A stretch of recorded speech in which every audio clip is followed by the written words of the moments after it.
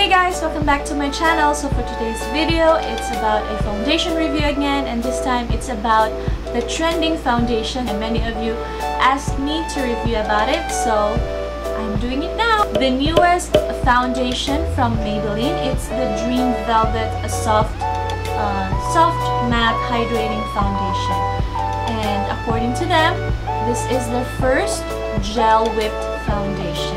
I'm in the shade 40 or nude, and I believe this is the lightest shade of the collection. I decided to try this one. I fell for the hype. I bought this at SM department store for only 374 pesos, I think. Yeah. Its original price is 499 pesos. But since it was on sale, so I just paid for 374 pesos. And it's still on sale up to September 30 only. If you plan to buy, just go to Watson's or any department stores that has Maybelline products or counters. You can have yours. So as you can see, I don't have anything on my face. I just did my brows so that I will not look like so I just did my brows para naman maganda naman yung mukha ko kahit wala pang makeup. So I'm gonna try half of my face first. I'm gonna use brush in the other half of my face, and for this side of my face, I'm just gonna use my fingers. So that we can try which method is best for this foundation. So let's begin. This is the consistency of the foundation, and it's not watery. Parang whipped cream. So this side of my face, my left side, this is my left side. I'm gonna put the foundation using my Real Technique brush, puffing brush.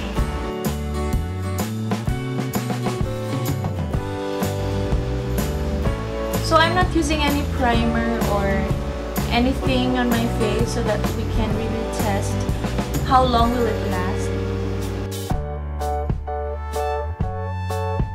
I think I put too much.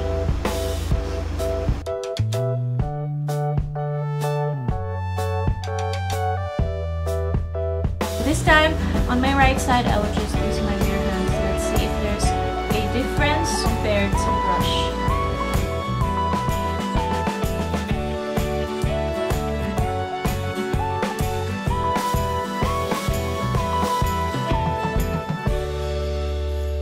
So here it is, guys. This is the side that I used the brush, and this side I used my fingers. So for me, mas nagustuhan ko yung finger application lang because it gives a natural finish compared to the brush that it gives me like parang obvious na nag-foundation ka, parang ganun. Yung effect sa akin ha, ewan ko lang sa iba. About its coverage, when you use the brush, it covers more the blemishes or the discolorations. But yun nga, parang obvious na nag-foundation ka. So yun yung result sa akin. While on this side, using just my fingers, did not give 100% coverage. Siguro nasa mga 60-70 like that. But the coverage is still okay. It just looks so natural compared to this side that you really look like you put a foundation. Yung parang first, kita mo pa lang, oh, may foundation ka, parang gano'n. About the finish, this side, it really feels velvety, smooth. You can really just leave the foundation alone on your face. But for me, I'm a combination to oily skin. So I need to set it with powder so that it will not look oily later. So what else? It's not heavy on your face, and it's very lightweight. When in person, it's very natural looking. For me ha, but when I use brush, it kind of gives me the effect that I really look like I did put a foundation on my face. Compared to my other side, my right side that I just use my hands. It gives me a natural finish look.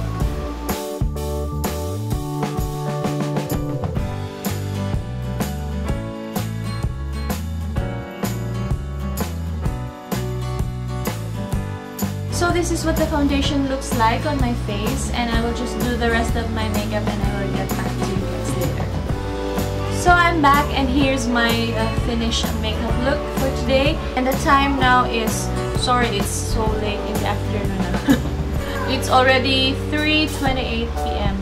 So this is my face as of the moment.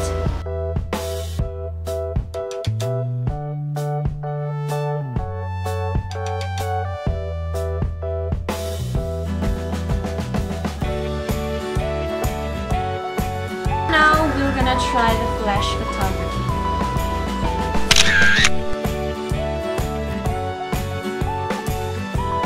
So I'll just be around the house. I will just be doing some house chores, attend the kids, and yeah, I'll just be around the house.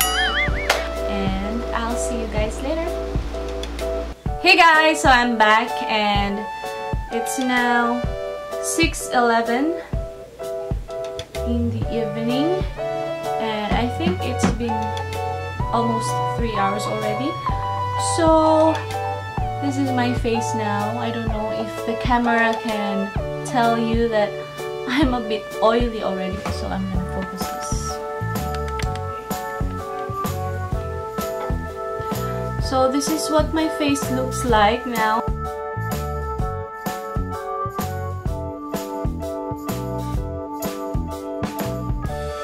So I'm a bit oily, and especially if you can see me in person right now, obvious na obvious yung oiliness, especially on my nose, and then dito. Sa camera, medyo dewy effect lang siya, but in person, I'm really oily. Kasi hindi naman din sinabi ng foundation that you will stay matte all day. Soft matte finish lang, pero hindi sinabi all day matte. So, in terms sa oil control, I don't think maganda siya. But I think it's best for dry skin tone. But anyways, I will still give an update later. Siguro, well, let's see kung anong time ako mag-update. Try natin mag-blot, okay? So, I have a blotting paper here, and we'll try to blot. Look, oh, yan.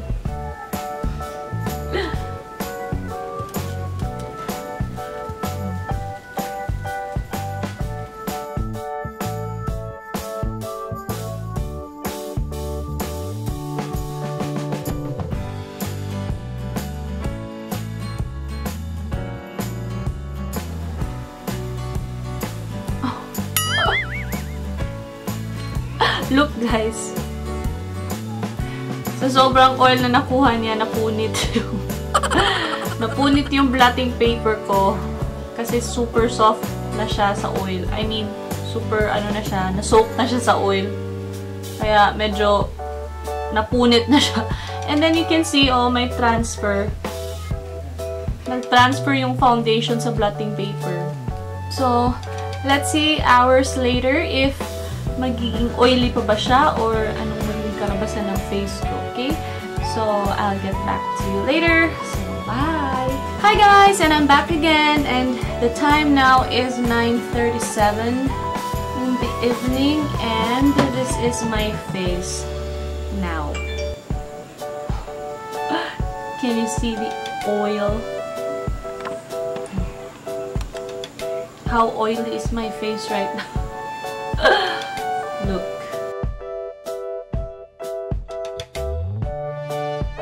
Especially on my nose. Here on my nose, it's so oily. Hindi maganda yung oil control niya. Kahit nag-blot ako kanina, how much more hindi ako nag-blot. Okay to siya sa mga dry skin. Kasi pag dry skin yung gumamit, parang dewy effect lang yung mangyayari. Eh kasi ako, combination to oily skin. Yung T-zone ko nag-oil up talaga. If nakikita nyo guys, look. Nag-transfer yung foundation sa shirt ko. Yan o. Hindi siya transfer proof. I'll try to blot my face again.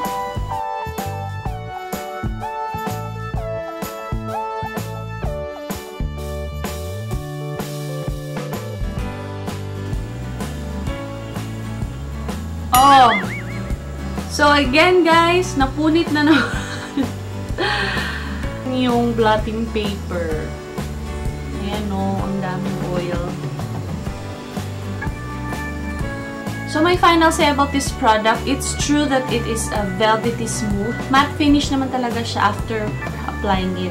But after a few hours, nag-oil up talaga siya. So definitely, hindi siya bagay sa skin ko. Or hindi siya bagay sa akin. Or should I say, hindi siya bagay sa mga oily skin people. Para sa akin na nga. But I have watched reviews na yung mga dry skin. Bet nila itong mga ganito kasi nga hindi nagda-dry yung skin nila. Do effect to sa kanila eh. Pero sa mga oily skin, dala kayo always ng blotting paper. And maybe one of the reasons also is that I didn't use any mattifying primer for the product to be tested as is.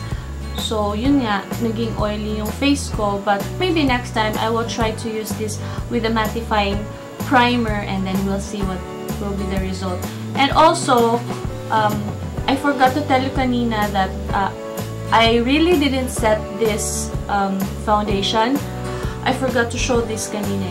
I used this setting powder from Rimmel. This is Stay Matte Long Lasting Pressed Powder. But I just did a little dabbing on my face. Kasi gusto ko talaga i-try yung foundation na as is lang siya. Wala siya. Hindi masyadong set yung powder. So I hope you guys enjoy this simple review and demo of the Dream Velvet, of the Maybelline Dream Velvet Soft Matte Hydrating Foundation. I'm gonna use this again, but next time I will be really using a mattifying primer and a super mattifying powder so that I will not get oily. So that's it guys for my mini foundation review, and I hope you guys don't forget to give it a thumbs up if you like this video, and also don't forget to subscribe to my channel so that I can give you an update.